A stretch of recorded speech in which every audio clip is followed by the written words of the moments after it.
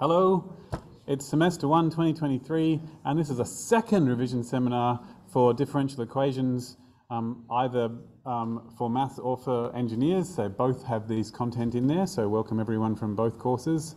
And we're going to be talking about systems of ODEs and the Frobenius method. Okay, here we go. And I haven't put my camera on, of course not. That would be too easy.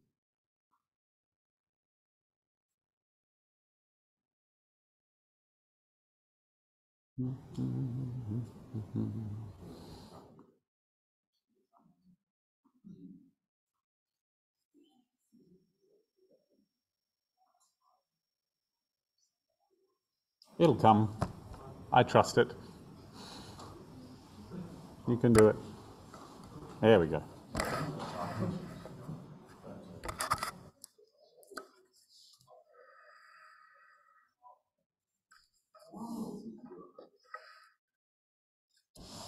All right. So we're going to be talking about systems of ODEs. And off we go. I'll probably just do examples. As far as I'm aware, we're actually in this course is only, in either course, the only ones that actually get you to actually solve without a computer are systems of constant coefficient ODEs. So that's important.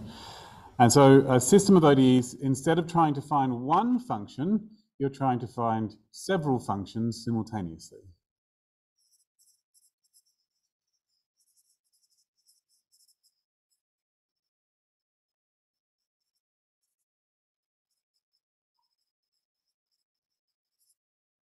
That's the goal. And so in ordinary ODEs, there's just one function that you're trying to find. But in a system, there's several functions, and they're all, the derivatives of each function can be calculated from the other functions, basically. So the idea is that y1 dashed and y2 dashed and y3 dashed, and however many of them there are calculated from y1 and y2 and y3 and however many of them there are. That's the idea. So each one of them has a formula involving the other ones. So what you need to do is get it into the format that y1 dashed is something involving y1 and y2 and y3 and however many there are, and y2 dashed is y1, y2, y3 and however many there are, and y3 dashed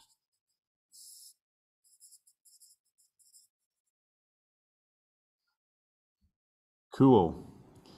And it may be that there will also be x's in here as well along the way, but if you're very lucky, it will not explicitly mention any x's at all, and that'll be great.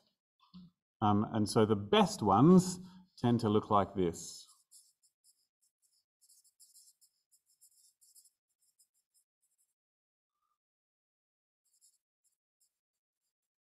What am I up to? D,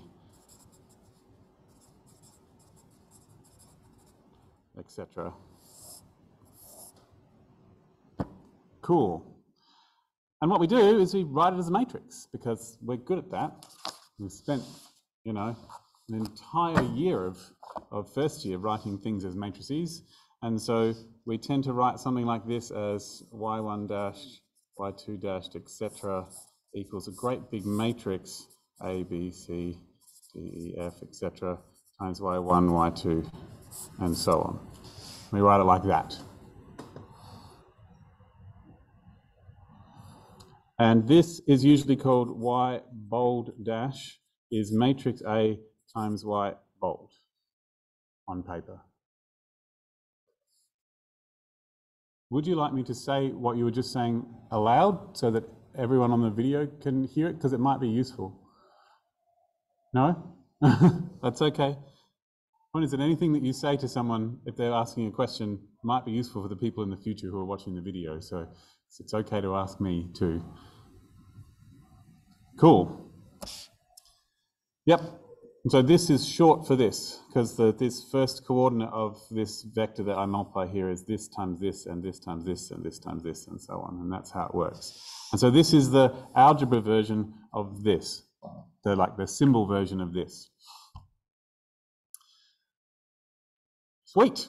And what you do is you do the classic differential equations trick of supposing that the answer is of a certain kind.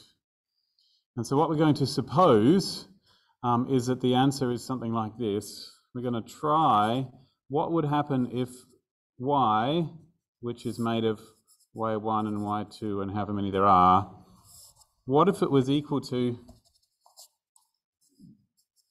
some constant times e to the lambda x and some other constant times e to the lambda x, all the way down to, and they've all got an e to the lambda x in them.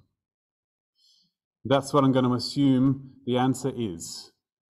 And it seems like a wild guess, but it worked for first order differential equations and it worked for second order linear differential equations, so let's give it a go. And what they normally do is they pull out the e to the whatevers and write it like this. And that is a weird way of writing a vector times a number. Normally you put the number at the front, but deal with it. It's how we're doing it. And so what we're actually going to do is we're going to try, this is the vector version of it, try the y equals a vector times e to the lambda x. Something like that. I don't know if they call it v in the notes, but I'm calling it v now. Okay.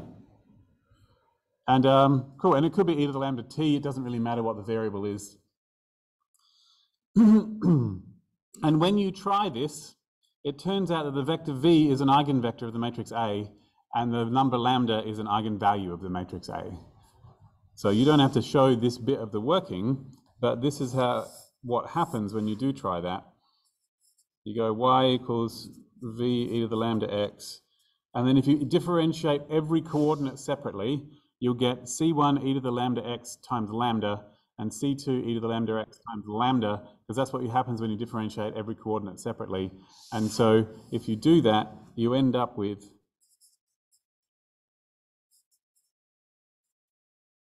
that.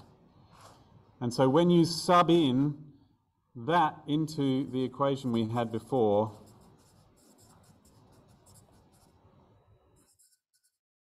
ay, you get lambda v e to the lambda x is a e to the lambda v e to, e to the lambda x. And so you can divide by the e to the lambda x and you get lambda v equals av, and ta-da, it's eigenvalues. It's lovely. And so therefore, what you need to do is you need to find the eigenvalues and find the eigenvectors, and it should give you all these different solutions. So the big theory, which is the same as the theory in all of these things, is that if you can find, if this is an n by n matrix back here, if you can find n different eigenvectors, then you can find all the possible solutions by doing linear combinations of them, which is the same as what we did for second order DEs. If you found there was 2 different solutions, you could do linear combinations to get all the rest, and it's the same thing now. So the theory goes,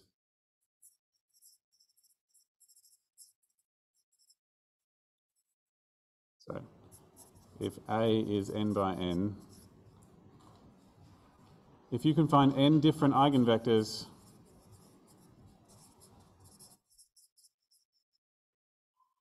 v1 up to vn, with eigenvalues lambda 1 up to lambda n, then your solutions will be, then you get n different solutions. v1 e to the lambda 1x all the way up to vn e to the lambda nx, and then all the solutions are something like c1 v1 e to the lambda 1x plus up to cn vn e to the lambda nx, like that. Yay. And what this means is that when you multiply all these out, you get a vector of numbers here. Oh, that's not going to be, these C's are not the same as those C's. Sorry. I shall call them K. Back here. Sorry about that. When you multiply this and this times all the entries of the vector and all of these times the entries of the vector, you'll be able to get it down to, if you want to, an expression in every coordinate in terms of x. And then that one is what y1 is, and that one is what y2 is, and that one is what y3 is, and so on. Just important to never forget that even though we've written them as vectors with bold, the ultimate goal was to figure out separately what each of these things was. And so the final answer is technically y1 equals thing, and y2 equals thing, and y3 equals thing. That's really important. How are you feeling about that vibe? I should put the chat on.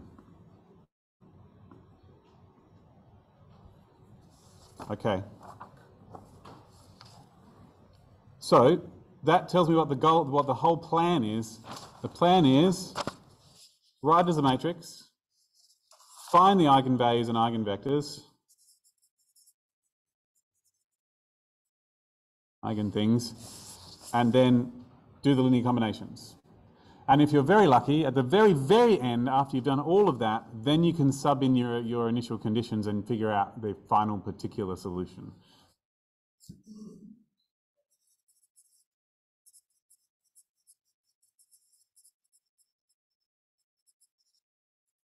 Sub in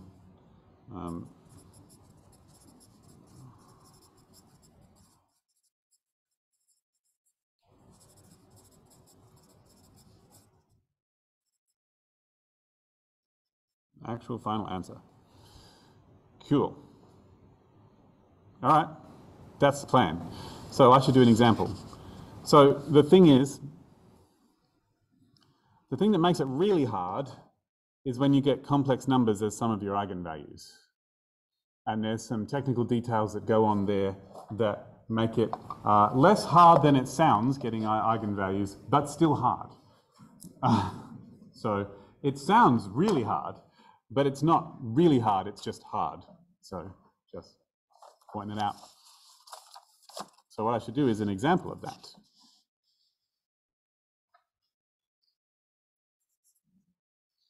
All right, so I'll do one that doesn't come out to that problem.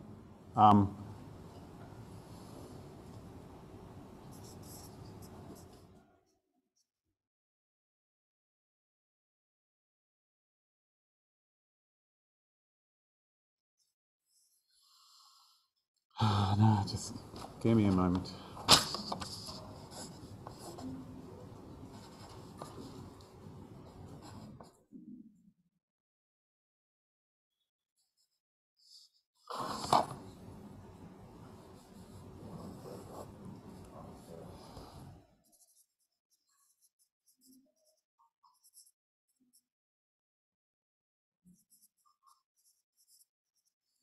There we go.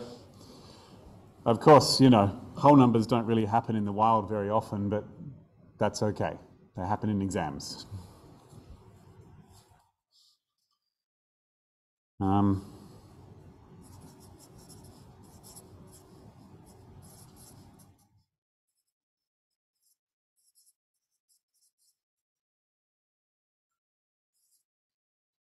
Let's do that. So I've got y1 dashed is 3 of y1 minus 4 of y2, y2 dashed is y1 minus 2 of y2, and y1 of 0 is 10, and y2 of 0 is 0.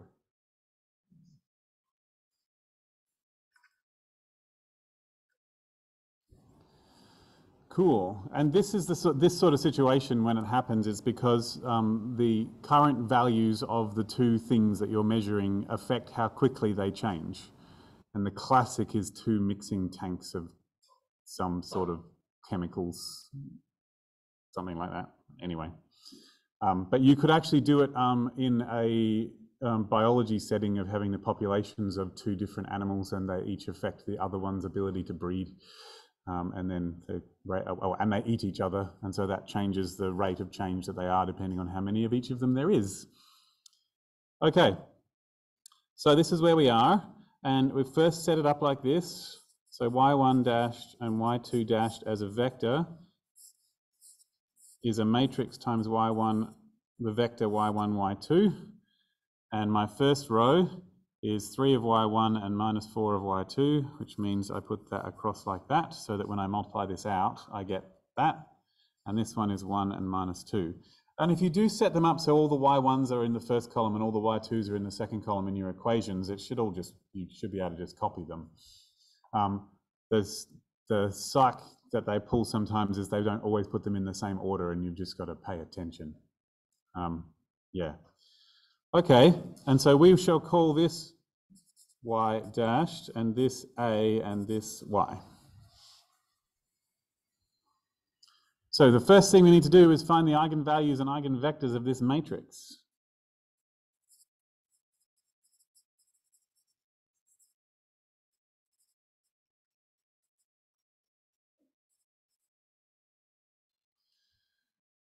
And I'm not going to skip this step, because this is the step that most people have forgotten from Maths 1B.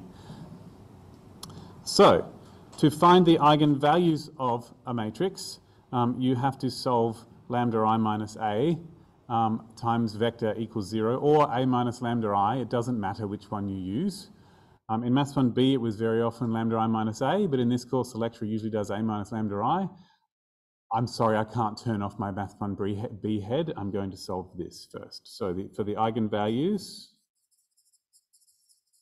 right, before I do either of those, I just want to write down what lambda I minus a is.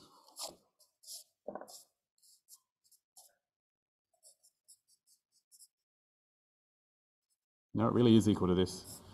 Lambda minus 3, 4 minus 1, lambda plus 2. That is what lambda I minus a is. And to find the eigenvalues, we have to do the determinant of lambda I minus a being 0. So I'm going to have to find this determinant. I just want to check that I've done this right before I finish off.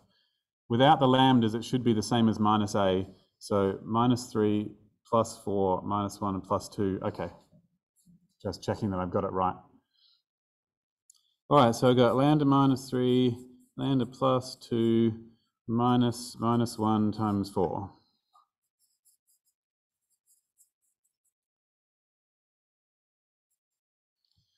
Now I have to solve that.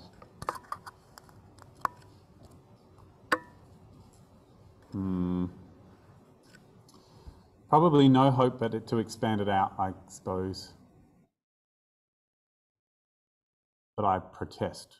So how far are minus 3 and 2 apart? 5? No, I don't like it.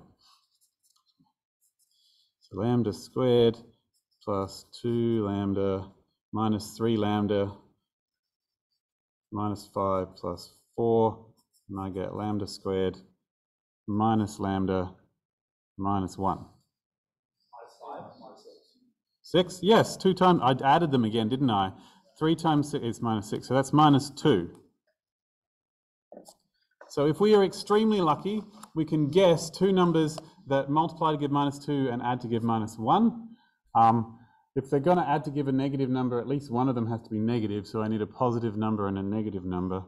So let's see. Well, 1 and minus 2 would add to give minus 1, and 1 times minus 2 would give me minus 2. So that's great. Awesome. It's almost like I set it up that way to begin with. So therefore, lambda I minus a is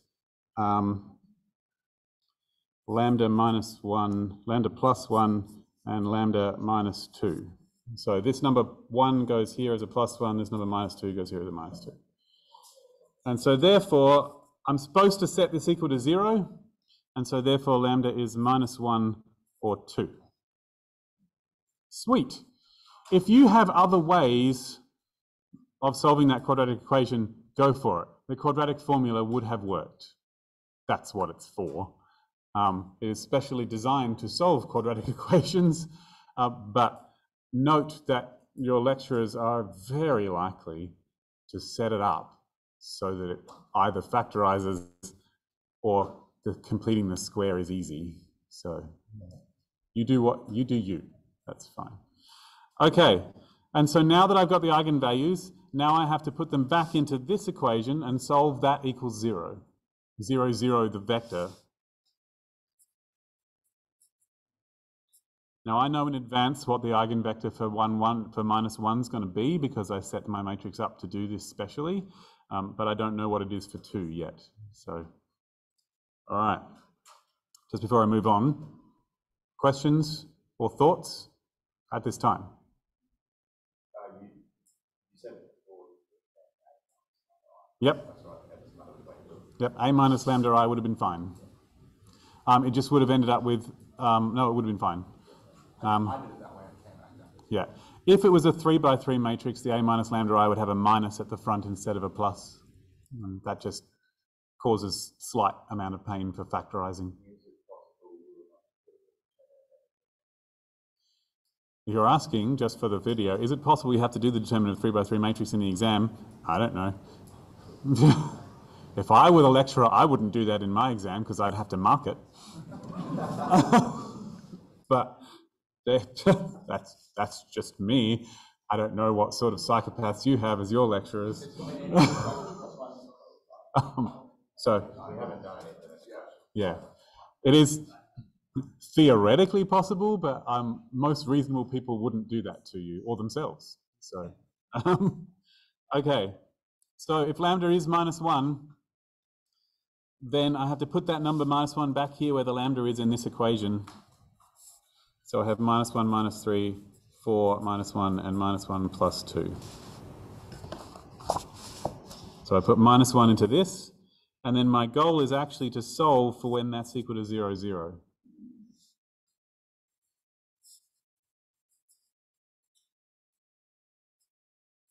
And if it really is an eigenvector, you are guaranteed to get a free variable.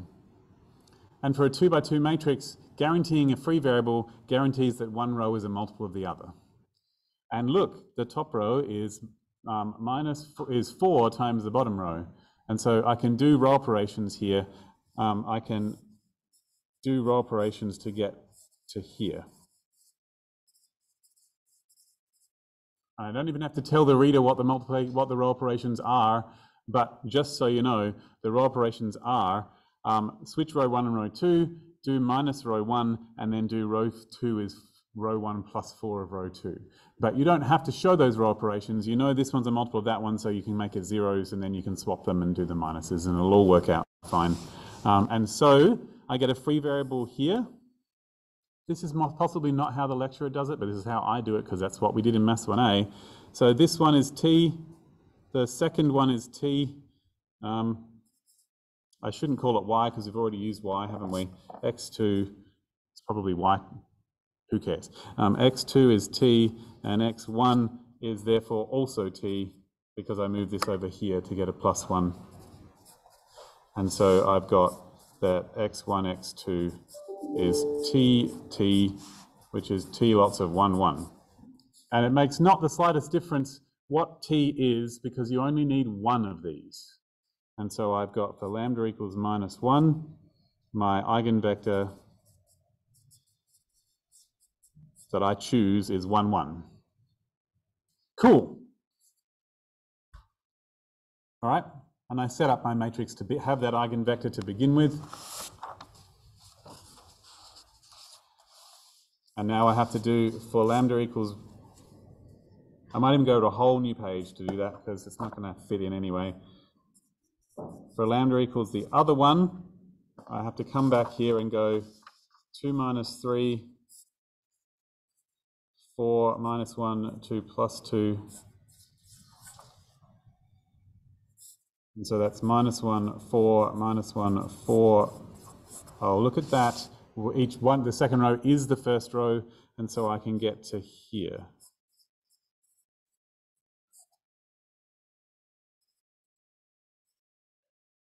And so this time I'm going to get a t for this one and a 4t for this one. So if this variable is t, then I've got x1 is minus 4t, minus 4t is 0, and so therefore x1 equals 4t. Do you know what I should... Well, that's how I do it in my head. I line them up with the column that they're in. And so my eigenvector is 4t, t, which is t lots of 4, 1.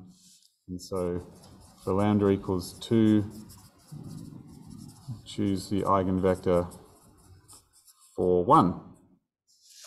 Okay? And so now I've got my eigenvectors and the matching eigenvalues, my two solutions that I'm going to combine together. And so actually I should have written it back here. The solution that goes with this is that y is equal to 1, 1 e to the minus x. And the solution that goes with this is y equals 4, 1 e to the 2x. Because you take this vector and you times it by e to the power of that x. And so all my solutions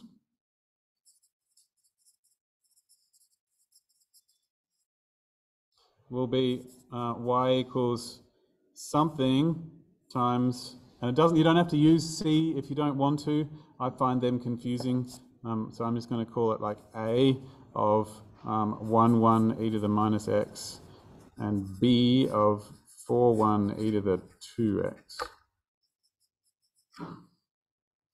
And that is the answer. So if I didn't have these, I would stop there. That would be the end. But I do have those, and so I have one extra step to do.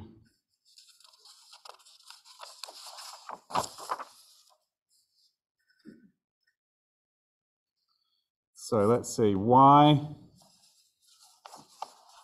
of 0 was 10, and y2 of 0 was 0.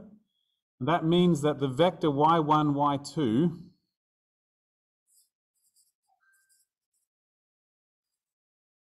when the variable x is 0 is 10, 0. So I can actually say it like this. The vector y at 0 is 10, 0. I can write it as a vector. It's just a little easier to do. So back here, just going to copy what I had. You don't have to copy it, but just because they're on separate pages, it's easier for me to process what's going on. So y of 0 from this equation is a times 1, 1 e to the 0 plus b times 4, 1 e to the 0, which is just a times 1, 1 plus b times 4, 1. Are you ready for magic trick number 2? I love this magic trick. When you do a linear combination of some vectors, it's the same as multiplying a matrix by a column. So we have 1, 1 and 4, 1, and we have A of column 1 and B of column 2. That was a thing from Maths 1A, which was, you know, some amount of time ago. But you can also say, look, it's A plus 4B and A plus B and make this equation like that. And so this answer is supposed to be equal to 10, 0. And so what I have to solve is 1, 4, 10 and 1, 1, 0. And that will tell me what the correct choices are for A and B. Oh, look, more row operations. I'm going to stop for a second. How are we feeling? Yeah? What do you mean? It takes one of the matrix. You invert the selected matrix and print off one. Oh, sure. You don't have to use matrix inverses if you don't want. Yeah, this also is. Yeah, do you not? That's sick. I didn't like that. Like, he probably did that because he was gearing up to do the Wronskian later. Because the Wronskian is the, yeah. So when you do the variation of parameters, you solve one of these, but with functions in these spots. And so row operations aren't really a thing. Yeah, so I would do these row operations. I would swap these two rows. And then I would do row 1. Row 2 is row 2 minus row 1.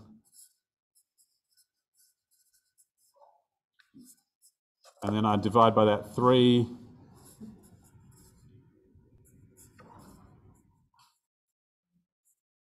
And then I would do row, damn it, I always run out of space. And then I would do row 1 minus row 2.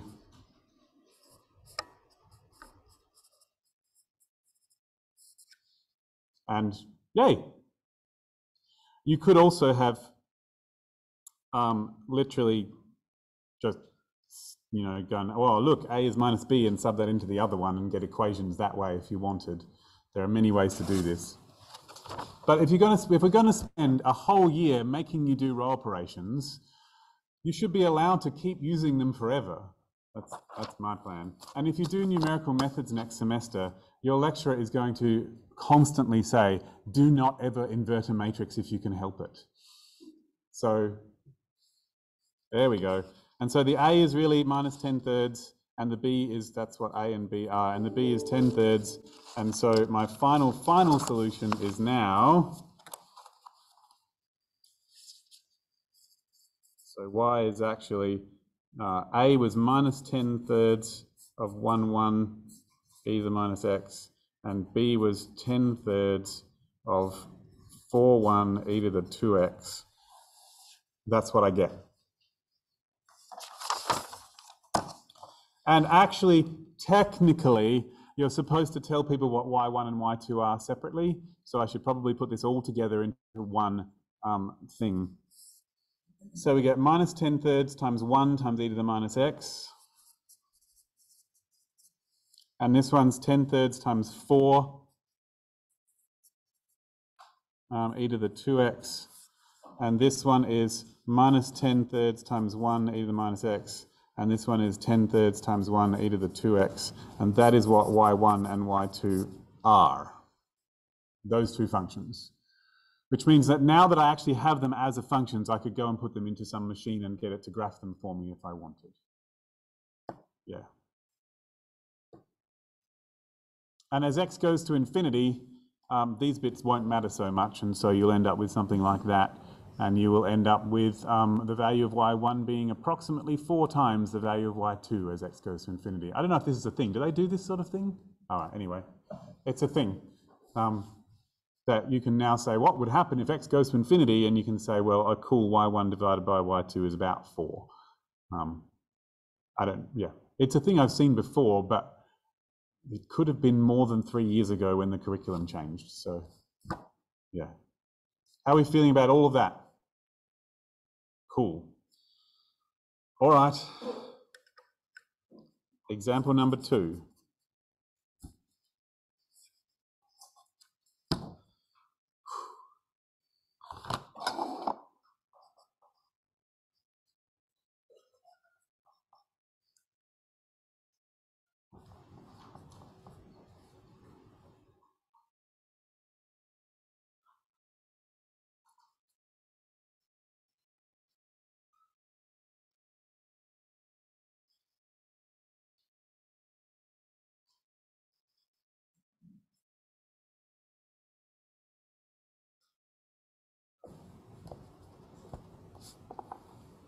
It's going to take me a moment to get it right.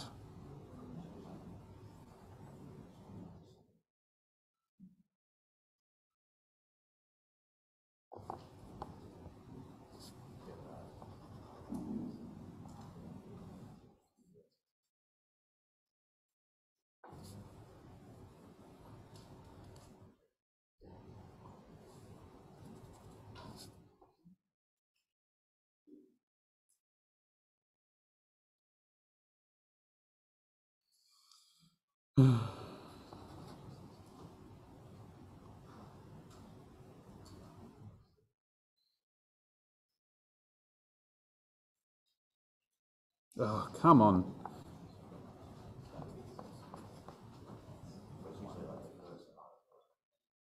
Okay, I have it.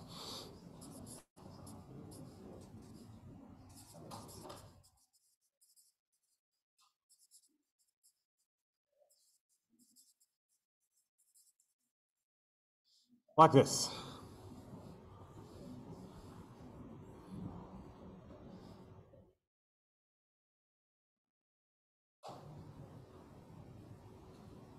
I may put some initial conditions in here.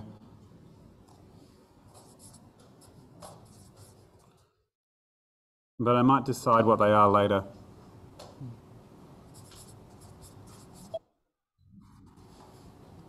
Okay. Okay. So just leave a space. I'll put these numbers in later when I see what the answer is. Still remember the DE's lecturer who told me that her plan was to write her exam as write down some differential equations you know you can solve and solve them. But she decided not to at the last minute, and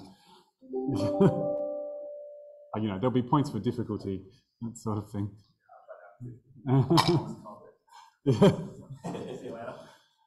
Okay, so I can do my setup that the bold y is 6, 5, 5, minus 2 y dashed times bold y, something like that. And this is my matrix A.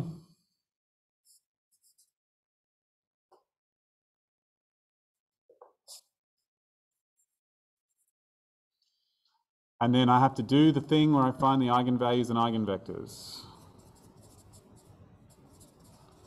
So my eigenvalues are, let's see, lambda I minus A is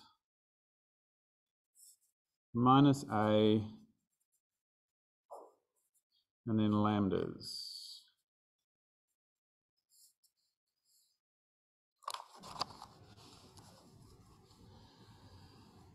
And so the determinant of lambda I minus A is lambda minus 6, lambda plus 2 minus 5 times minus 5. I'm just going to put them in, or I'm just going to get it wrong.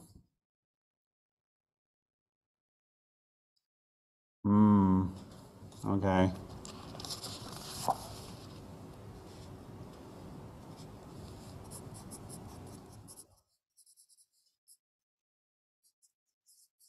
Just copying the previous line, the last line from the previous page.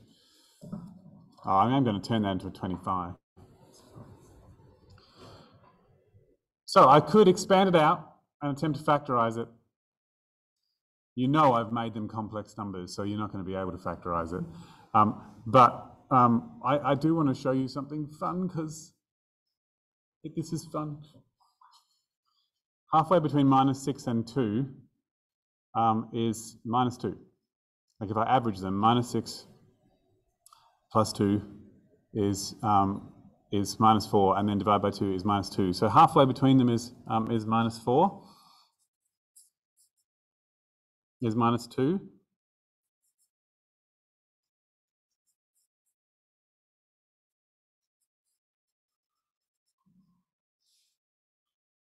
This is minus 2 minus 4, and this is minus 2 plus 4. And now this is the difference of two squares. Thing minus 4, thing plus 4, it must be the same as thing squared minus 4 squared. Isn't that fun? And I think I have made a mistake.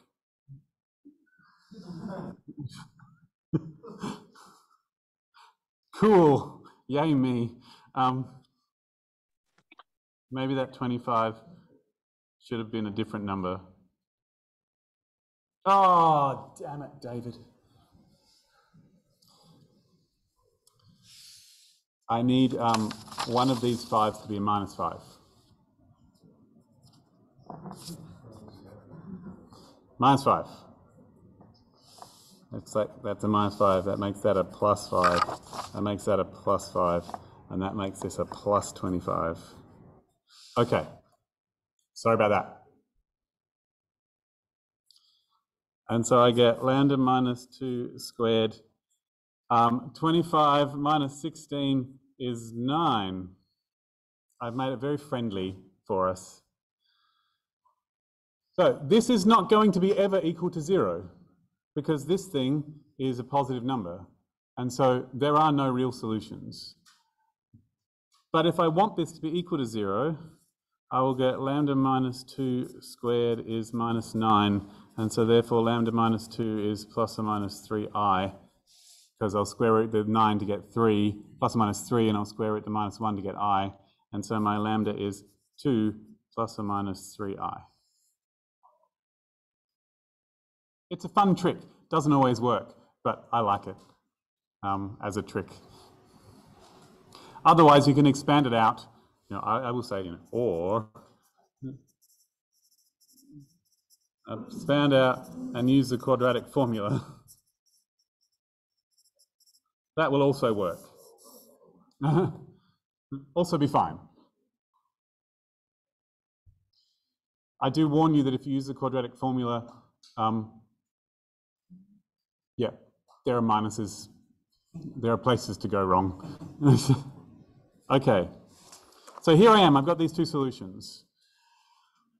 And that means that officially I'm supposed to figure out what the eigenvector is that goes with 2 plus 3i and the eigenvector that goes with 2 minus 3i, and those will be complex, and I don't really want them to be complex because what I really want them is for them to be real.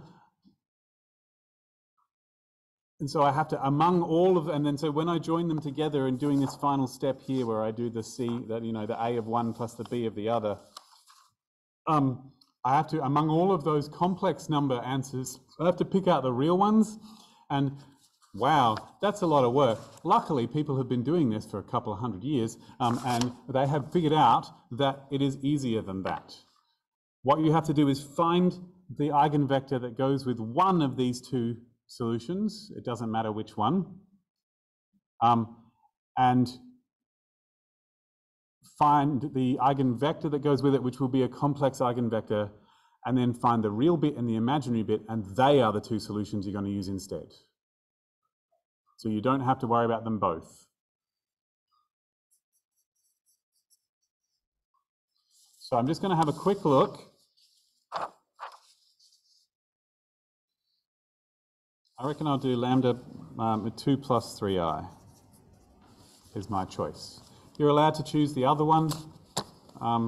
Sometimes which one of them is easier, but I was going to avoid the minus if I could. And so my lambda I minus a, here it is. So I'm going to have 2 plus 3i minus 6. I'm just going to write it in. And a 5, and a minus 5, and a 2 plus 3i plus 2. And technically, I'm supposed to be solving for this being 0, 0. That's my goal. And so what I've got is minus 4 plus 3i, and 5, and minus 5, and 4 plus 3i.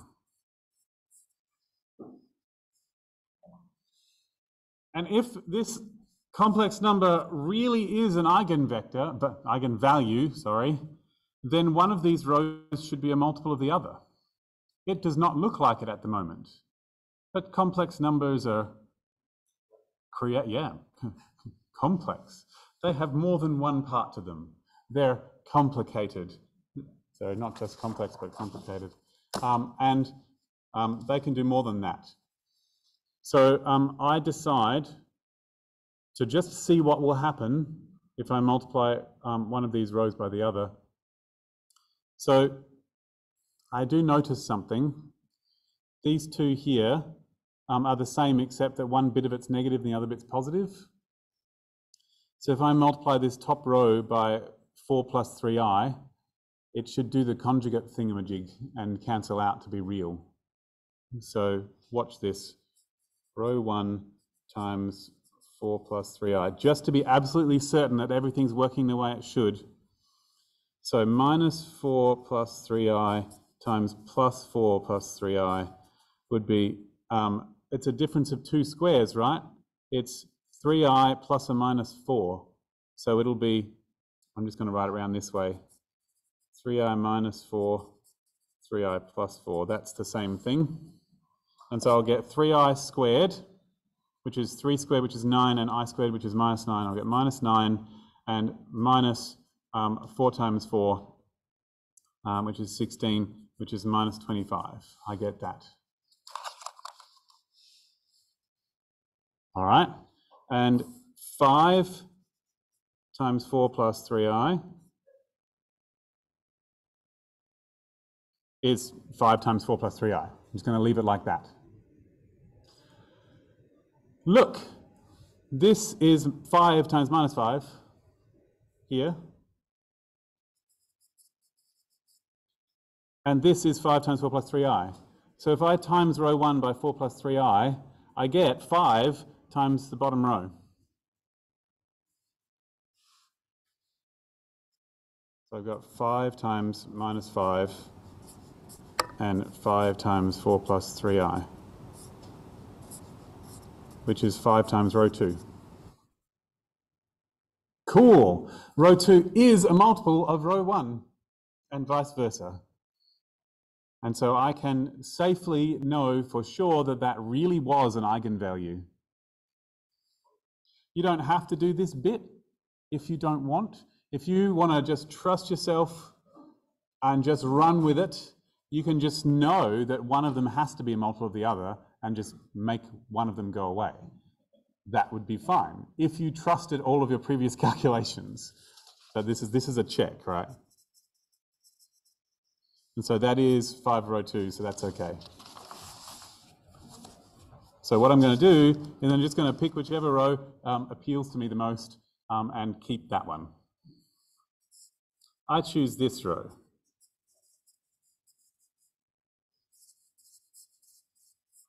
So officially the row operation I've done is row 2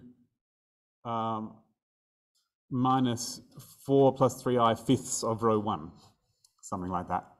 But doesn't really matter. So shortcut is you're allowed to just do this. If it really is an eigenvalue, then you can do that. Won't work for a 3 by 3 matrix, but totally will for a 2 by 2. But 3 by 3 and complex eigenvalues, that would be like the worlds of pain for everybody. So we're not going to do that. I would, if I were the marker for that, I would protest against the lecturer so hard. Yeah, so I refuse to mark this exam. Everyone gets 100%. Maybe they should do it. Anyway, here we are. We're going to need a 1 in one of those spots. It doesn't matter which one of them it is. And so I choose to put it here.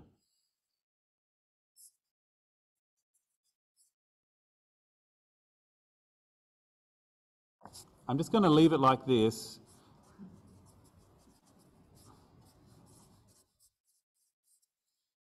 And so instead of making the free variable this one, I'm going to make it this one because that's where the pivot column is.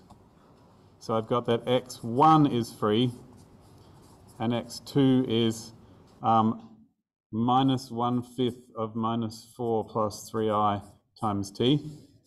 And I could just as easily have multiplied them by 5 and that would have been great. And so this is just, I can't think about it in any other way than this. And so my x1, x2 is t lots of 1 and minus 1/5 of minus 4 plus 3i. And then if I times that whole thing by minus 5, that will be a really good way of getting rid of that fraction. So, cool. Ultimately, I will do a shortcut for you in a second.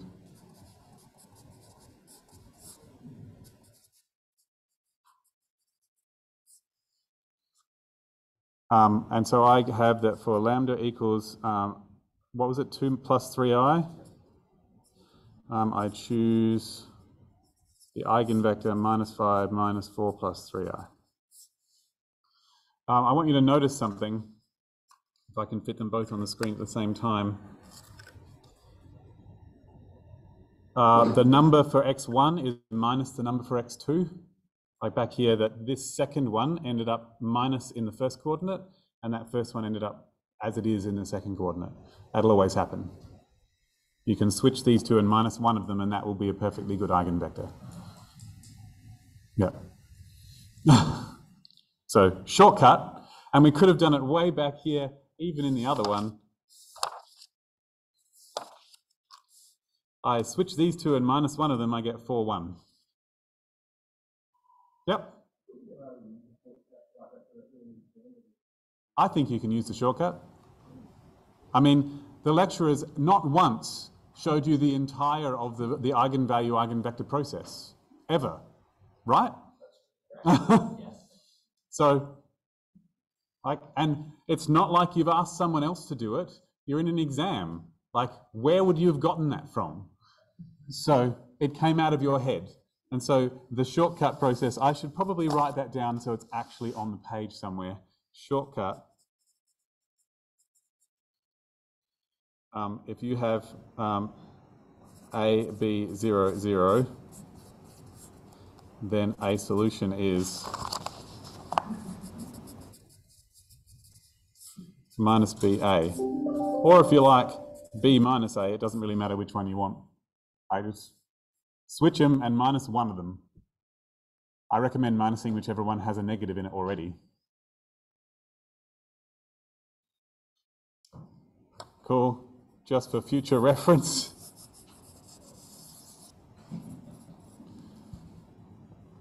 I have never written this shortcut and spoken about it that way in a revision seminar ever. Now that I've said it, I can try and remember it for the future. But it always works out that way because you can always do the move that I did. Yeah. All right. Cool.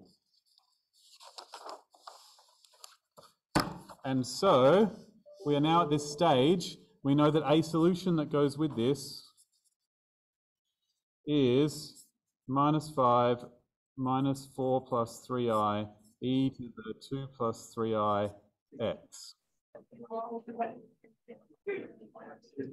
Might want to turn your mic off.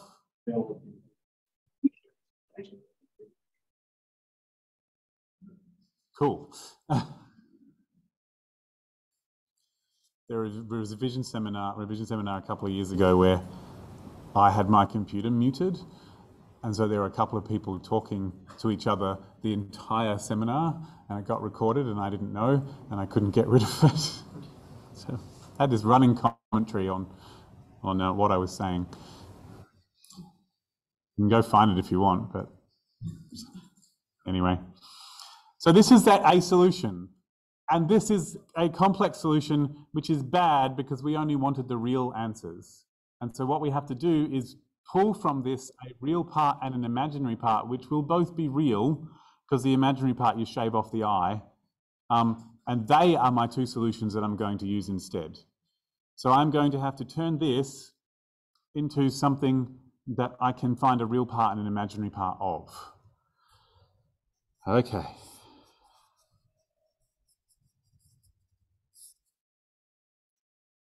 So the first thing I'm going to do is this. Multiply this x by both of these, and then I'll have e to the 2x plus and e to the 2x plus 3ix, and then plus up here is times down below.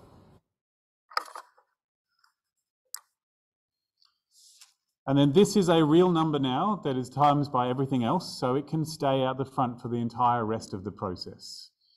I'm going to move it all the way over here.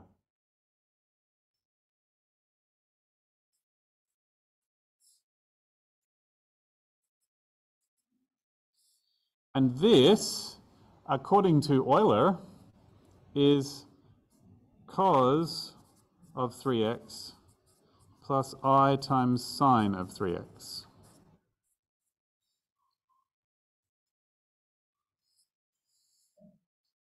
That is Euler's formula. This is, in fact, what the definition of e to the something times I is. Like, it's what it has to be, or the entire complex arithmetic doesn't work properly. So, yeah. And so now I can multiply this out. I'll leave the e to the 2x there. It's not going to make any difference. And I'll have minus 5 times this, which is minus 5 cos of 3x minus 5 I sine of 3x. and then I have this times this, which is two things multiplied by two things. I'm going to have to expand it, the multiplication with the brackets. So I'll have minus 4 cos of 3x and minus 4i sine of 3x. I'm just going to put a line there so that I can tell the difference between the two parts of the vector. And then the second, and then I'm going to get 3i times cos of 3x, and I'm going to put that here. And 3i times I times sine of 3x, which is minus 3. So just pointing out that this entire thing is in the second coordinate. I'm going to put a box around the two of them so that it's easier to tell where the first coordinate and the second coordinate are. If you feel uncomfortable writing a two-line thing inside one coordinate of a vector, it's okay to say first coordinate equals second coordinate equals. But I've been very careful about the way I've written this. I would have possibly written the 3i times this on this side, but I moved it over here so it lined up with the other things that have i's in them. And so, if I multiply this out, I'll get e to the 2x times this and e to the 2x times this, and the real part is that, and the imaginary part is that, without the i's. And so, two real solutions are e to the 2x times minus 5 cos 3x and minus 4 cos 3x minus 3 sine 3x. And it's on the next page, I'm sorry, cliffhanger, e to the 2x. And then I take this bit without the i's, minus 5 sine of 3x and minus 4 sine of 3x plus 3 cos of 3x. Like that. Nope. I'm removing the i's entirely because I'm finding the imaginary part, which is the coefficient of I.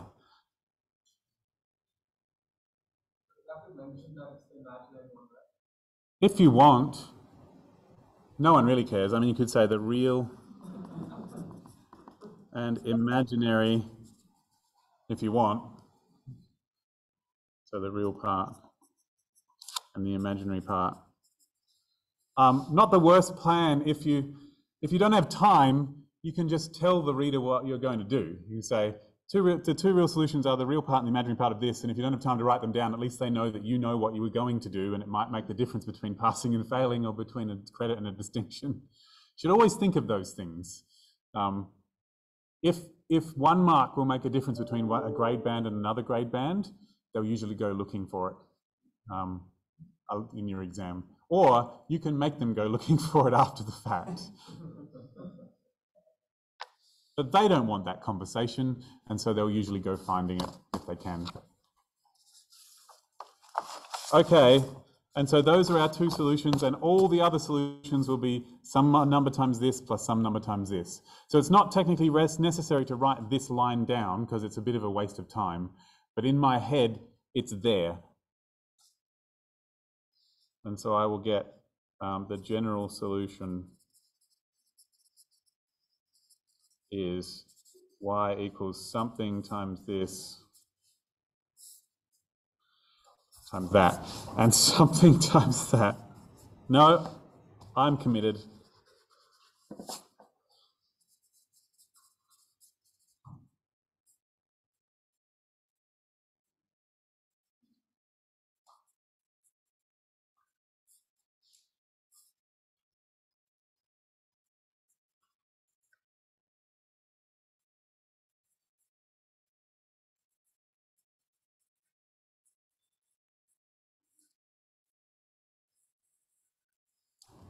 Right, and at this stage, if you had some initial conditions, you'd sub them in at this point.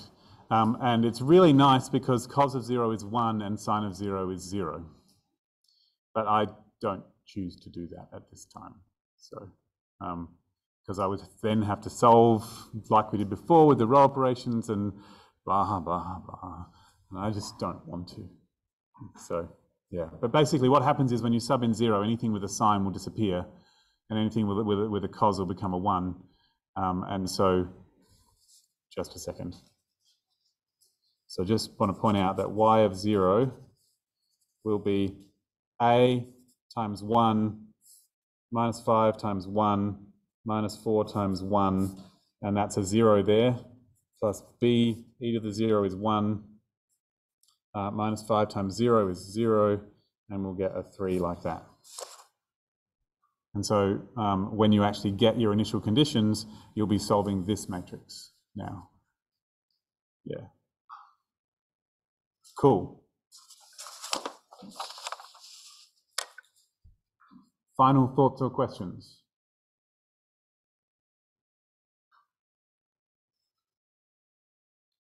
Yep. Can you have one, like in the sample experiment, one of the other questions, you'll have it like, it could have many derivatives. If that's the case, you always have to do it in terms of y and y dash.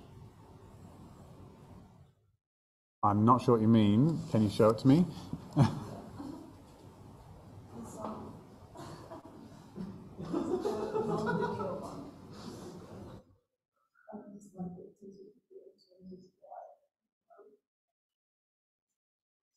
Like the first question, yeah, it would lead into the.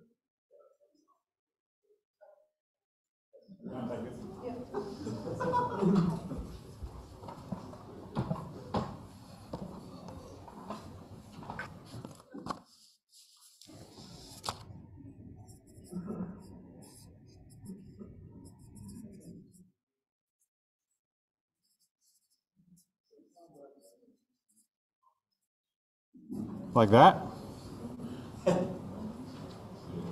And then they said let theta 1 be theta and theta 2 be theta dashed. Okay. If you haven't done this, look away.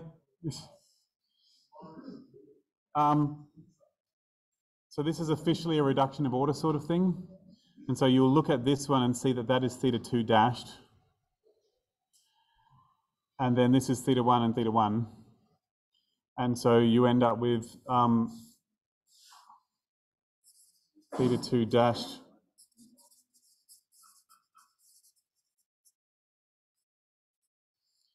And so, and the other thing we'll notice is that theta 1 dashed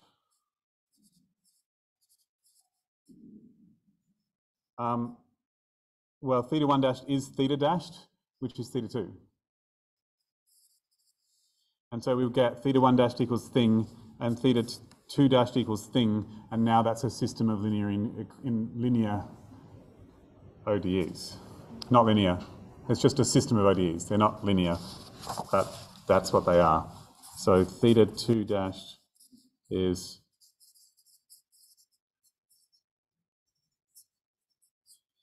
and theta 1, theta 1 dash is theta 2. And that is a system of ODEs now. They're not linear, so I can't do the matrix thing with them, but it is a system because it says that each of the derivatives on the left-hand side is made of the not derivatives on the right-hand side. Cool. I don't know how to solve that, but that's okay.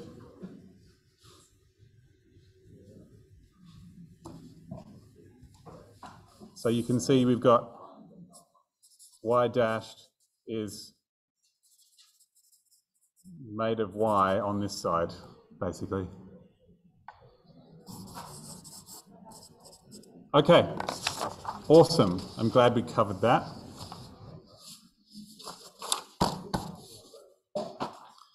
And now it is time for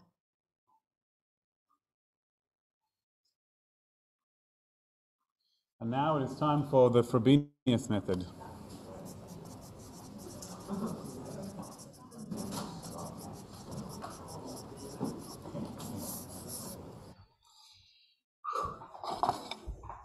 Actually, I may just have some water.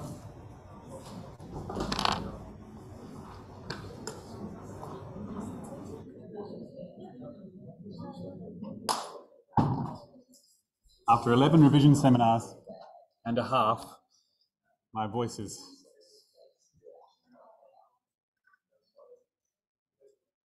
Okay, so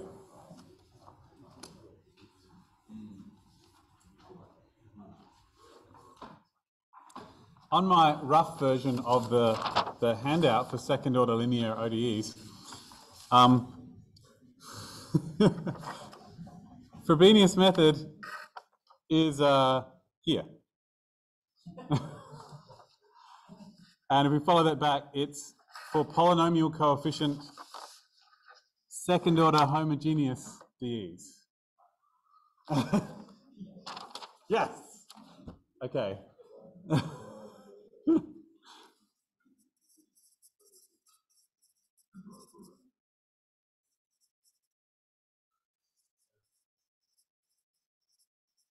I have a theory it would work for any order linear ODEs, but linear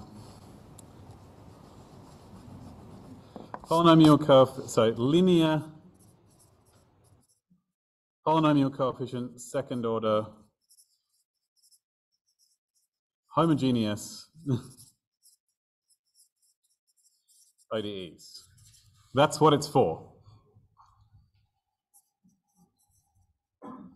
And what that means is they always look like this. Something times y double dash plus something times y dashed plus something times y equals 0, where these things are all polynomials.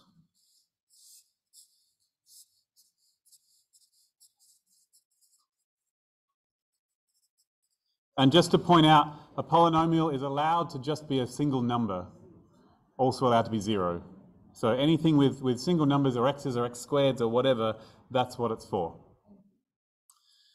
And it is specifically designed for differential equations where 0 is a regular singular point. So if you rearrange this into y double dash is something times y dash, and it's something times y equals 0, and divide everything by ax. This is the standard form, it's called.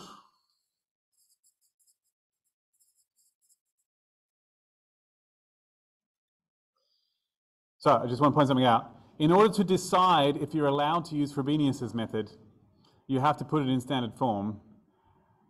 But in order to actually use Frobenius's method, you have to keep it in the original form. Right.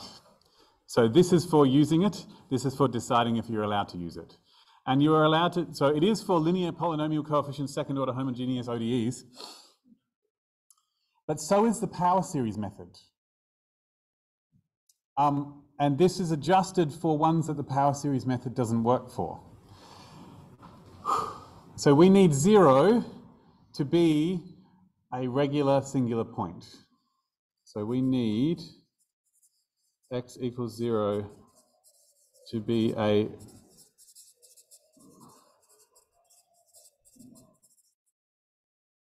regular singular point.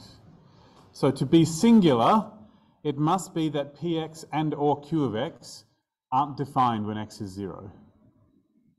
Officially, they're not analytic, but not defined will do the trick. So to be singular, you need p of x or q of x or both to not have a derivative when x is 0. Actually, it just has to not have all of its derivatives when x is 0. So they have to not be analytic, but ultimately it usually comes out to them to be undefined for x equals 0. That's what a singular point is. And to be a regular singular point, even though p of x and q of x are undefined when x equals 0, it's only because one of them is because they have an x on the bottom, which is why things are undefined. But you need the p of x to have at most one x on the bottom, and the q of x is allowed to have two of them. And so you need that x times p of x and x squared times q of x to be defined.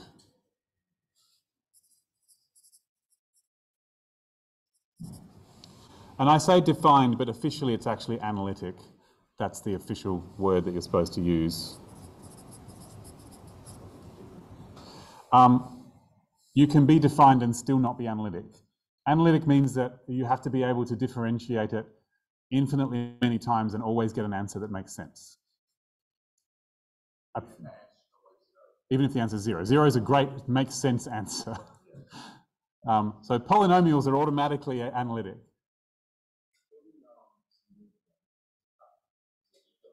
Either or both.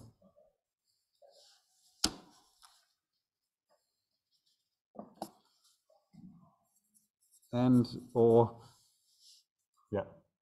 Doesn't matter which one. If either of them is undefined, it makes it singular. So ultimately, when you put it in this format, if the q of x has an x squared on the bottom and the p of x has an x on the bottom, you'll be fine. But it's totally okay if the q of x has an x on the bottom and the p of x doesn't have anything, because that's all right, because if you times by x squared, it'll be okay. But this is the official rule. So if someone says, is 0 a regular singular point, then you will say, well, p of x is undefined when x is 0, but x times p of x and x squared times p of x are these formulas which are analytic. So the official word you're supposed to use is analytic.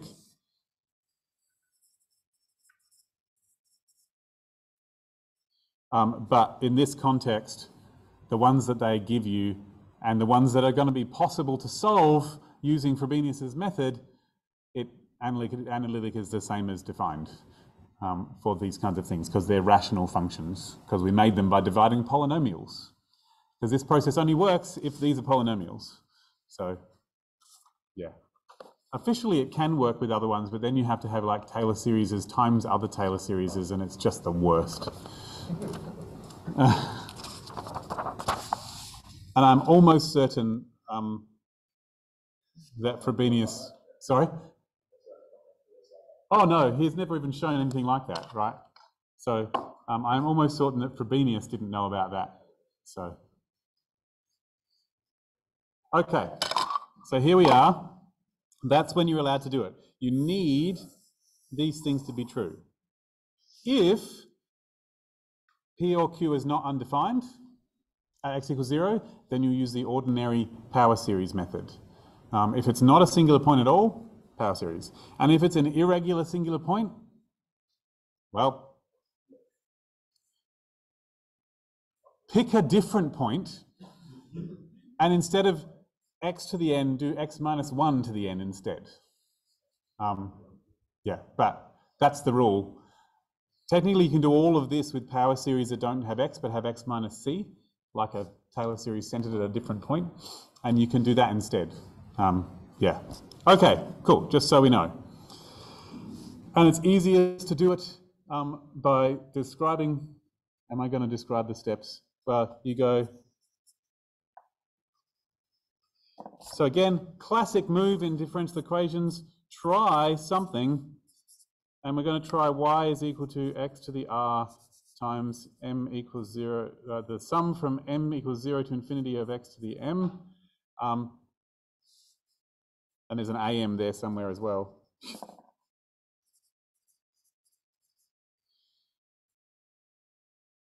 And then we are going, also we're going to assume that a naught is not 0. That's an important part of the process. And this is the same as this.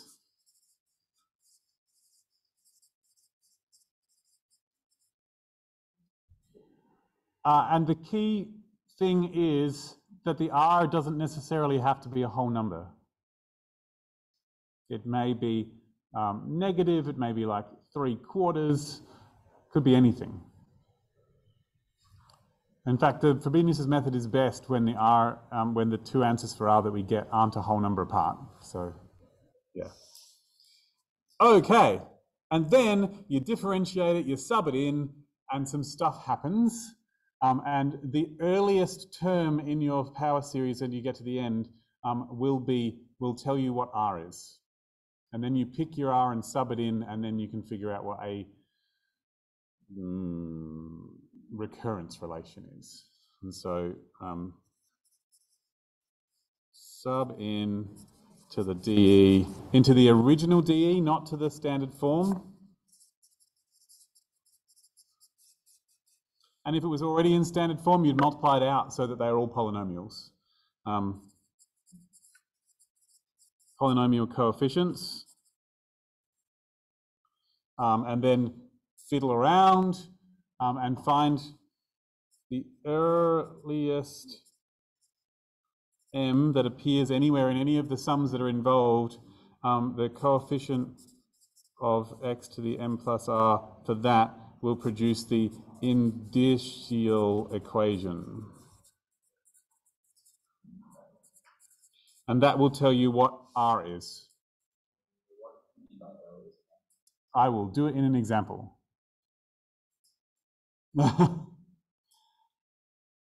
And that will be the indicial equation, which will tell you what R is. And then all the other coefficients will give you it may be that there's another m that gives you a whole separate equation, and then at some point there'll be a recurrence relation.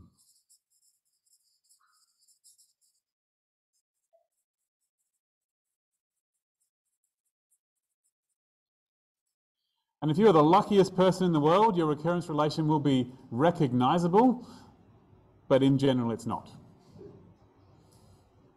But that's okay, because most differential equations, you don't really care what the later terms are anyway, because x is usually quite a small number, and so you just want the first few anyway. That's for practical purposes. And in lots of exams, they just say, write out the first 3 non-zero terms, or something like that. Okay, that's the plan. That is Frobenius's method. And I will do an example. And I may possibly make one up.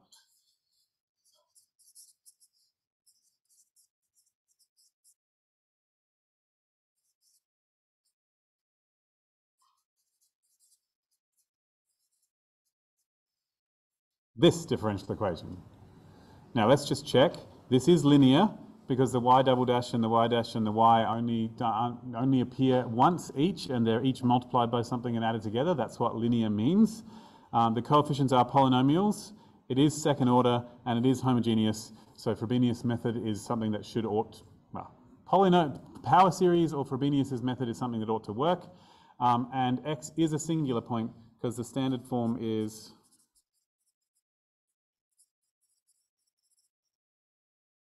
y double dash plus x squared minus 1 on x, y dash plus 3 on x, y equals 0. And both of these are undefined when x is 0.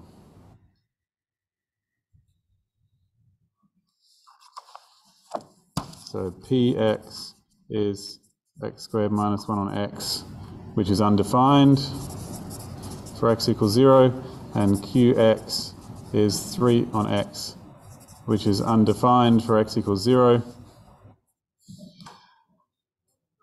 But x times p of x is just x squared minus 1, which is fine.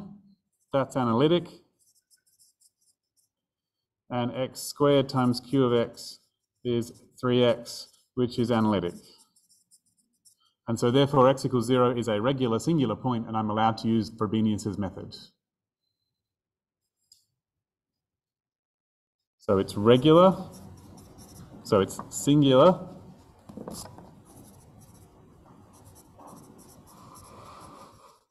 Because of this, and it's regular because of this. How are we feeling? Cool. Nice. And so therefore Frobenius' method is okay.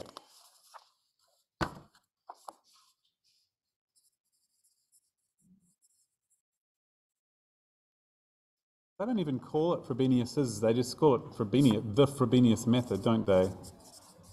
Might be the apostrophe at the end. There may be one at the end. Okay, and so we will try y equals m equals 0 to infinity am x to the m plus r. But it is useful to know you can bring the x to the r in and out of that. And in order to try this, we're going to have to differentiate it and sub it in. So I'm going to leave a gap after this in order to do some index shifting at some point. So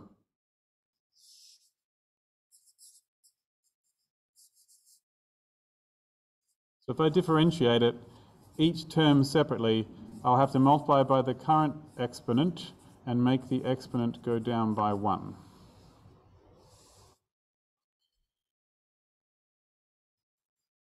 And then if I differentiate it again, oh no, nope, I'm not going to leave a gap, but it's too late. I'll leave a gap later. If I differentiate it again, I will get this. And this first bit of the working is always the same. Damn it, I've written it too wide.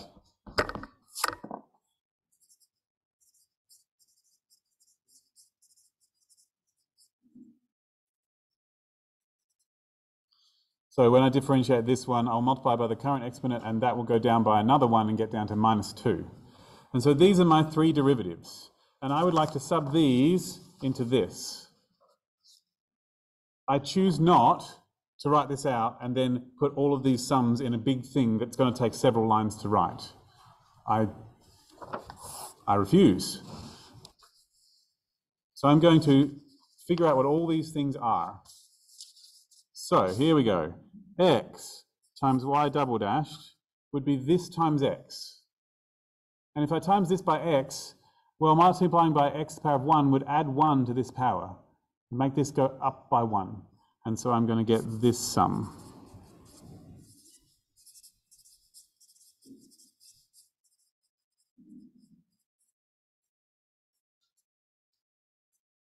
And I am going to leave a gap this time, just in case.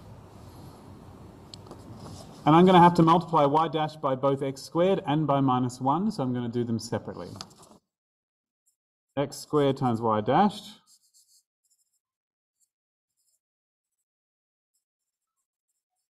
So if I times this by x squared, it's going to go up by 2, and it'll be x for m plus r plus 1, because it's going to go up by 2. Not much of a gap, but it'll be okay. And I'm going to have to do -1 times y dashed as well, and that's equal to this.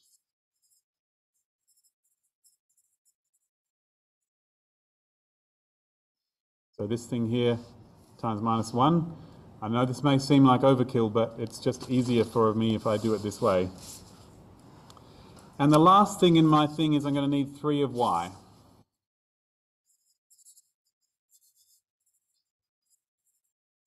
And so that's this. So now I have all of these things. These are all of the things that appear in my differential equation. My differential equation had xy double dashed, which is here, and it had x squared y dashed, which is here, and it had -1 times y dashed, which is here, and it had 3 times y, which is here.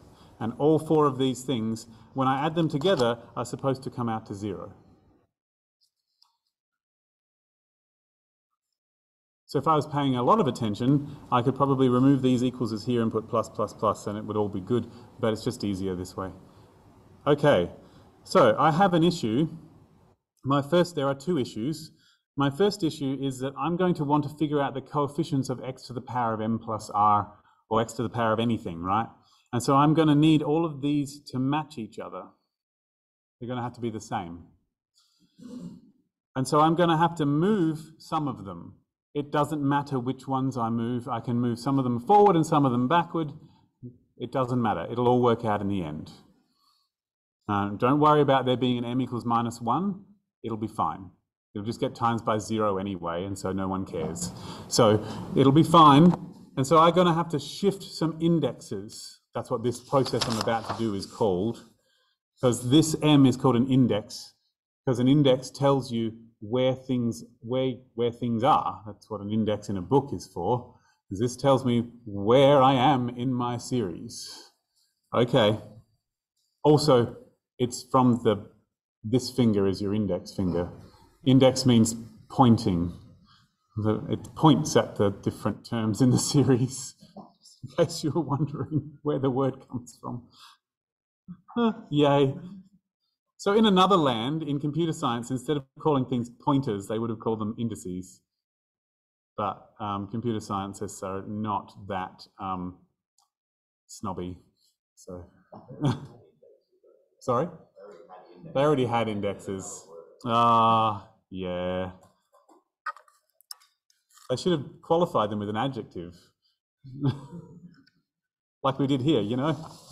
Linear polynomial coefficient constant order, second order homogeneous ODEs, right?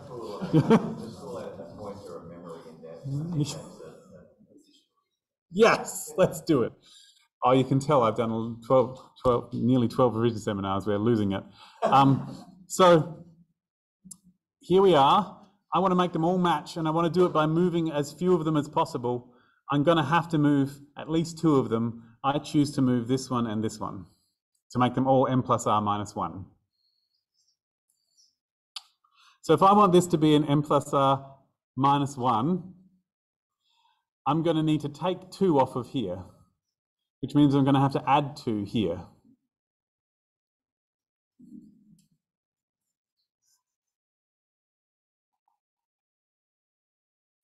So I'm going to add 2 to all the m's here, and I'm going to take 2 off of all of these m's.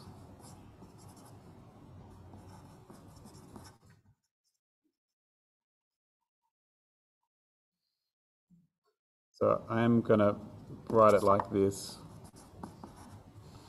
So this m got a minus 2, this m got a minus 2, and this m got a minus 2. So this m got a minus 2, which produced this m got a minus 2, which produced this m got a minus 2, which produced this. And to compensate for the fact that we added 2 we subtracted 2 from all these m's, we added 2 to all of these m's, and that cancels it out.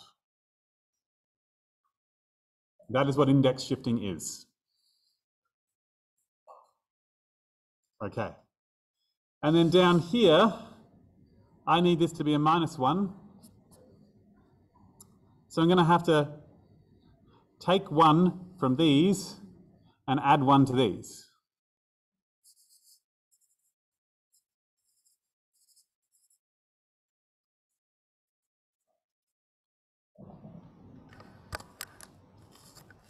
Oh, cool. I don't need to zoom out very far. So now these are my things that I'm adding together. Just to make absolutely clear that we can see all the things that we're adding together, we have this thing, which has an m plus r minus 1, and we have this thing, which has an m plus r minus 1, and we have this thing, which has an m plus r minus 1, and we have this thing, which has an m plus r minus 1. Those 4 things together, when I add them all together, are supposed to produce 0. And not just 0, the 0 function, the thing that is 0 no matter what the value of x is. That's the important thing. Regardless of what x is, this equation is supposed to come out to 0. In fact, this equation. Okay. So, the total should be 0. That is how I'm going to write this down. The total is the 0 function. We know this to be true. I am not going to write down this sum plus this sum plus this sum plus this sum equals 0. I'm just going to write down the words the total is 0. Okay. And that means that the coefficient of every x to the power of in this total is also 0. Coefficient of x to the m plus r minus 1 is 0 for every m. That's important too. That's what that means. And so I'm going to look at my list and decide which m's and work through my values of m one at a time, infinitely many of them. All right, so the earliest m, what I mean by the earliest m is that if I look, this one starts at m equals 0, this one starts at m equals 2, this one starts at m equals 0, this one starts at m equals 1. The earliest starting point is 0. That's what I mean by the earliest m.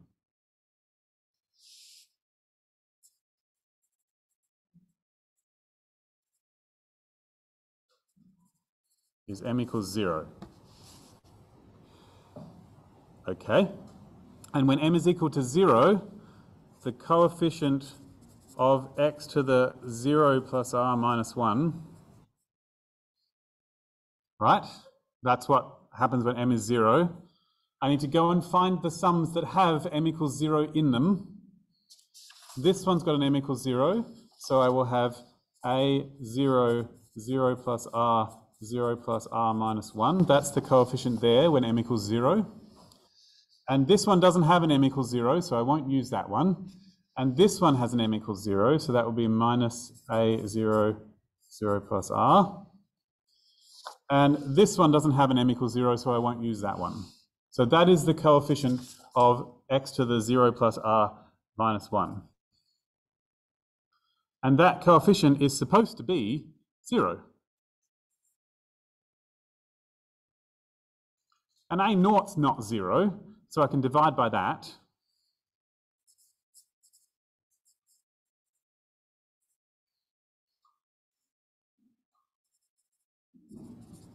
So divide by a naught, and I get this. And now I can factorize that because they've both got an r in them, so I'll get r outside of r minus 1, and I'll get r equals 0 and r equals 2. Cool. So this thing at this point, this thing here, that's the indicial equation.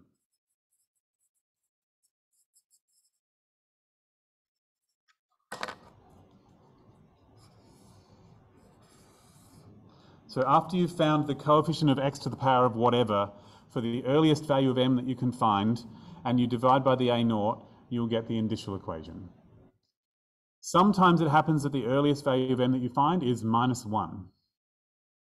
And sometimes it happens that the earliest value of m that you can find is 1.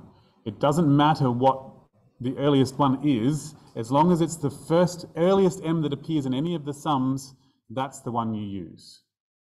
The reason I'm saying it that way is that you don't have to choose m equals 0. It's whichever one happens first is the one that you need to choose. And if you have shifted everything to be m plus r, then it will be m equals 0. But if you've shifted everything differently, it might be something else. Is that all right? Cool. Okay, and then you are supposed to pick your value of r and do the next bit separately for each value of r. It's very eigenvalue-y. That's what you're supposed to do, but you can just keep the value of r as is and do it all in terms of r and sub it in later, and that's usually ever so slightly quicker. In an exam, they may not even get you to do the next bit, right? They'll just get you to set it up. But if you had to do the whole process, and those of you watching in the future, maybe you're watching this revision seminar just before like assignment 5 in the course, which is about Frobenius's method. So if you have to do the whole process, you're supposed to pick whichever of these, do it for both of them. If they're an integer apart, you will not get different answers, and they'll give you the same answer either way. And so you choose the one that's easier, which is 0. Yeah, so just point some things out. Yep. Let's say the first one's a mouse. Yep. Yep.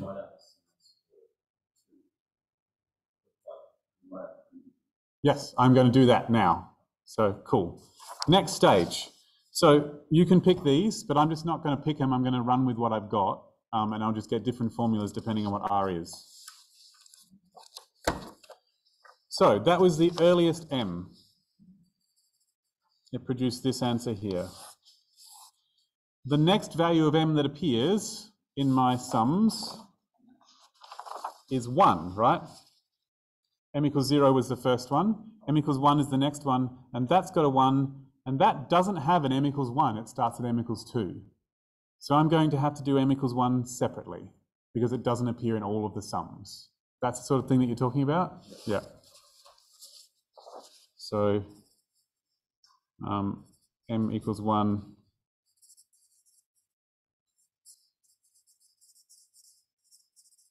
does not appear in all sums. And so I'll have to do it separately. And so I'll get the coefficient of x to the 1 plus r minus 1, which is officially x to the r. And that coefficient, I'll have to go through and find all the ones that have an m equals 1 in there. So m equals 0, the next one is m equals 1, so this does include an m equals 1. And so I will have a1, 1 plus r minus 1. That's the coefficient from this one. This one doesn't have an m equals 1, so I'm not going to use that one. This one includes m equals 1 because it's m equals 0, m equals 1, m equals 2, etc. And so I'm going to have minus a1, 1 plus r. And this last one has an m equals 1 as well, and so I'm going to have 3a1 minus 1.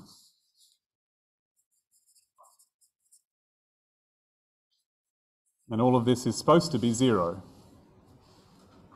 So I've got a1 times 1 plus r times r minus a1 times 1 plus r plus 3a0.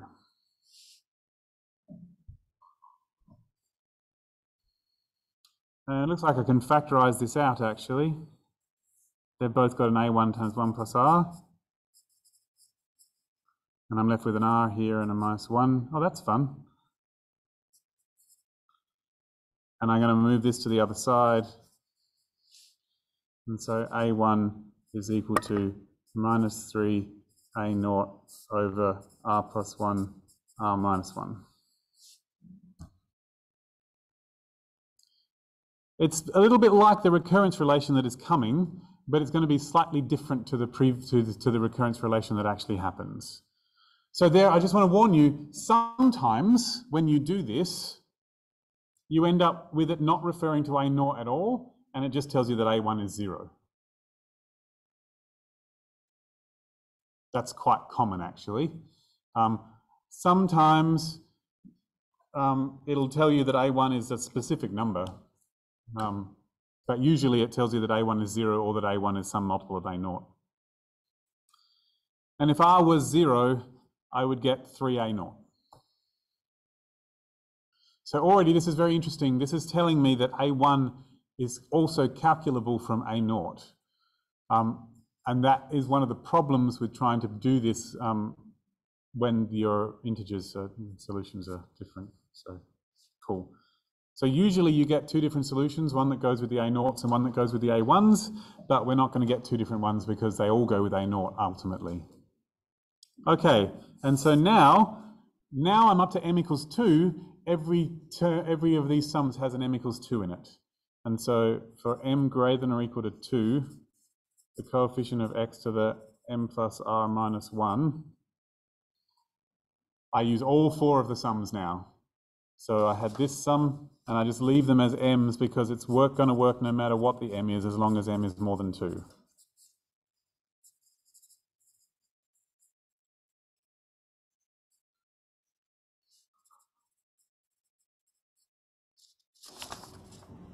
The other one.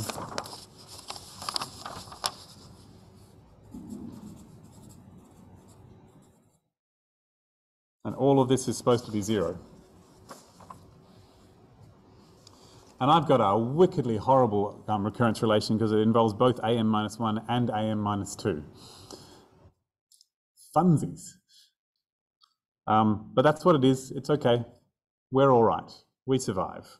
So the goal here is to get the latest m equals to something involving earlier m's. That's the goal here. So the goal is m for the latest. It might not be an m. It might be an m plus 1. It might be an m plus 2. It doesn't really matter. For the latest m is equal to something involving earlier m's. So like m minus 1 and m minus 2 and that sort of thing. So the latest m I can see here is am, and so I'm going to rearrange this to get am equals. That's the goal. But if the latest m I saw was m plus 1, I would go am plus 1 equals. Yeah. So I'm going to factorize this out. I've got an am and an m plus r. It includes both. These both include an am m plus r.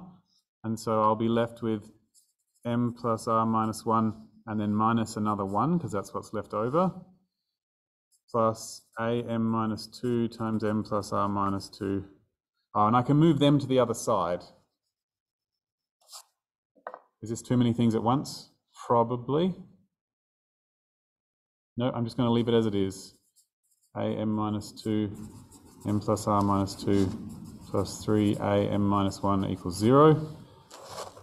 And so I get am m plus r minus 2 there equals am minus 2 times m plus r minus 2 minus 3 am minus 1.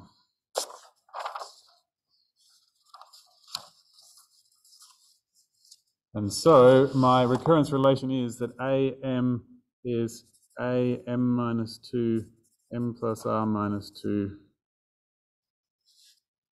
minus 3 am minus 1 all over m plus r minus 2. And this thing is called a recurrence relation.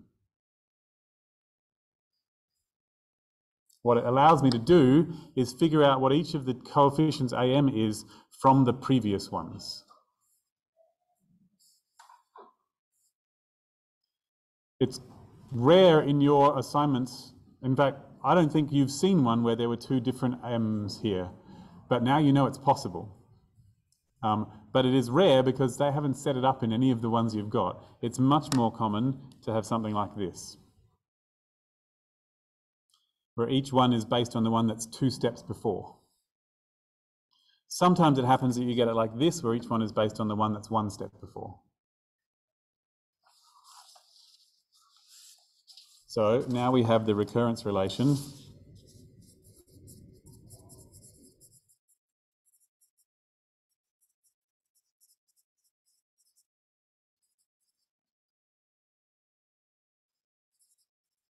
Just copying it from the previous page so that I don't have to keep flicking back.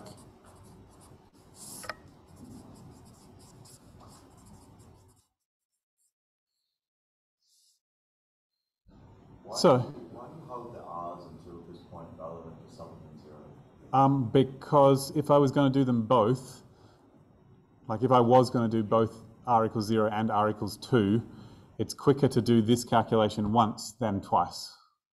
That's why I don't sub it in now. So if r equals 0, I've got that we also just as a summary, that's the recurrence relation, but we did also get from earlier that a1 is minus 3 a0 over r plus 1 r minus 1. We did also have that information.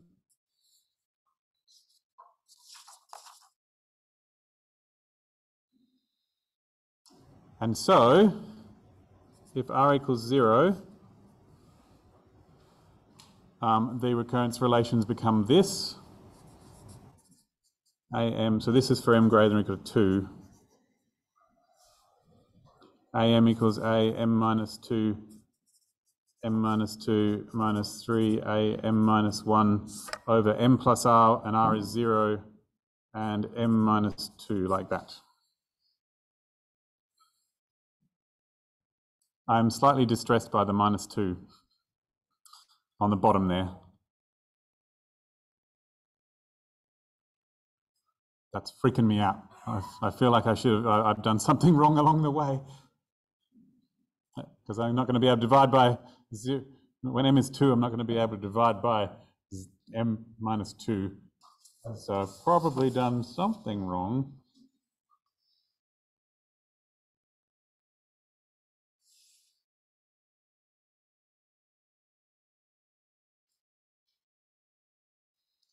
Oh, curses.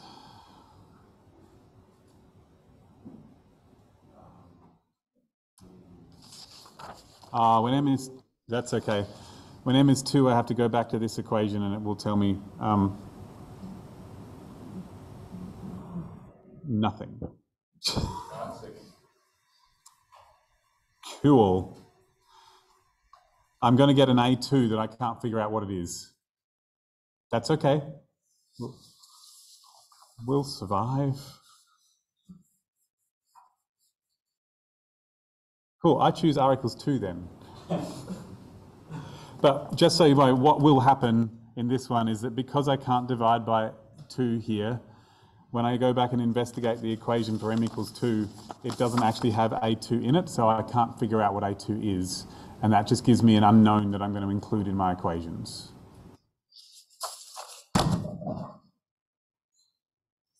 So I'm going to choose r equals 2 instead.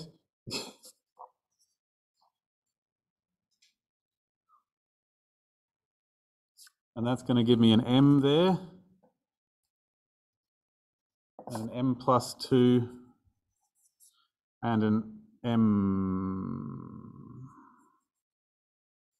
there. And r equals 2, right? Yep, 2. Cool. And also a1 is minus 3 a0 over 2 plus 1, which is 3, 2 minus 1, which is minus a0.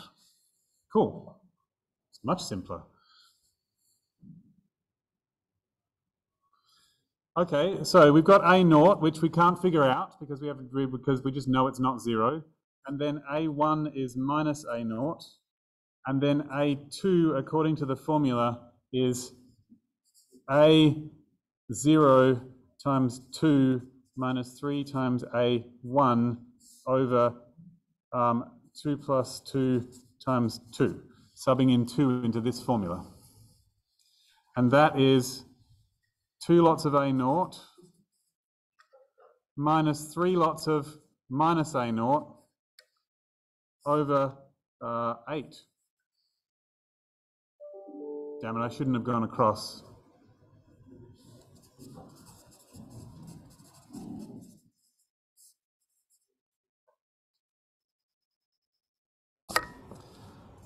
And so that's 2 lots of a0 plus 3 lots of a0, so that's 5/8 of a0.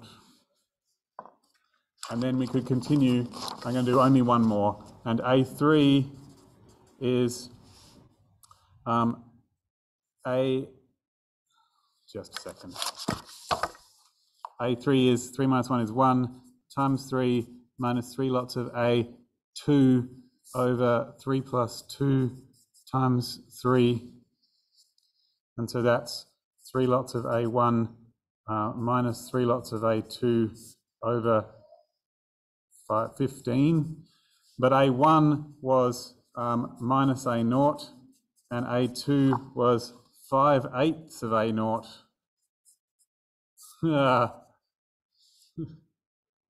I'm loving it.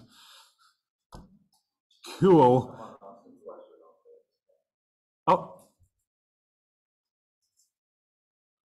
Why don't we consider the a0 from the other sums that don't index and m equals 0? That's an important question. So you're saying that why don't I look here for m equals 0? Are you saying that if I put m equals 2 into this, it will give me an a0? And so why don't I consider that a0? Is that what you're asking?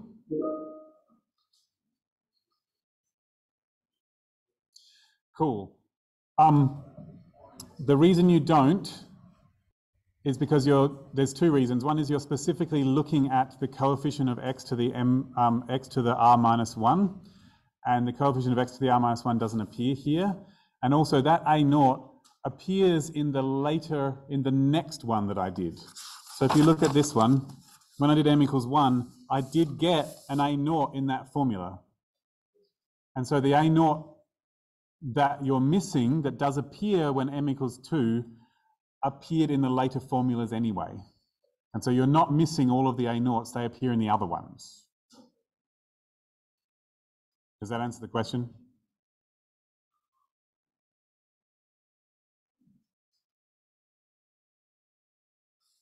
Sweet. I'm going to times everything by 8 to get rid of the 8 on the bottom of the top line there. So minus 24A0 minus 15A0 over whatever 15 times 8 is. Well, times 4 would be 60, 120. And so I've got minus 39A0 on 120. Great! And so that means that the first several terms, there was an x squared out the front. So if we go all the way back to the beginning, there's an x to the m plus r out the front of this. So x to the r out the front of this. So I'm just going to rewrite this one step down.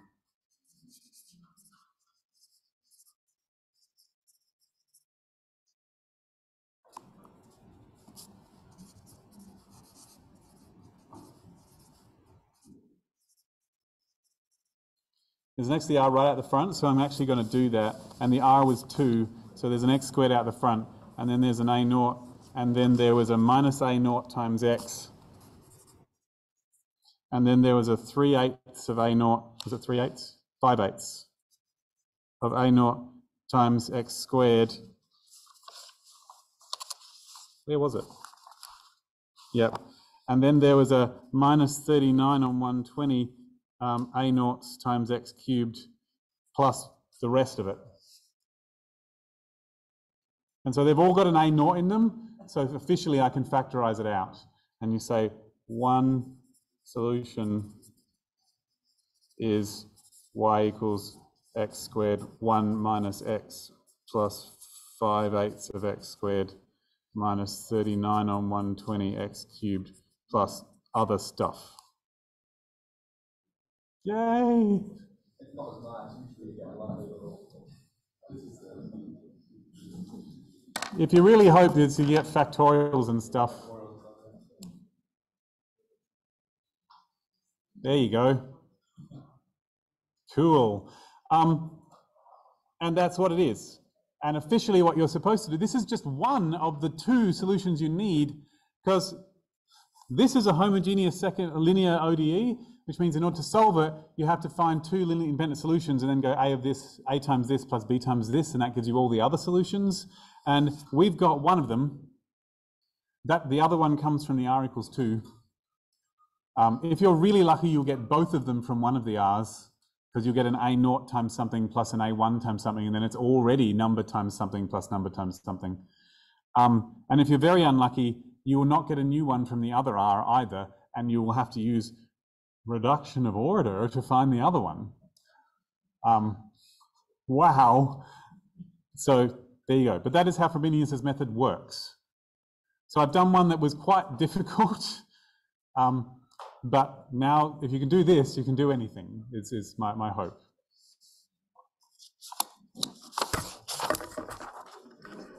Well, I choose to stop there. Thank you very much.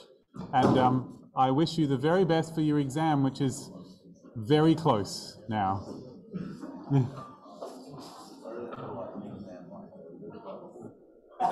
See ya.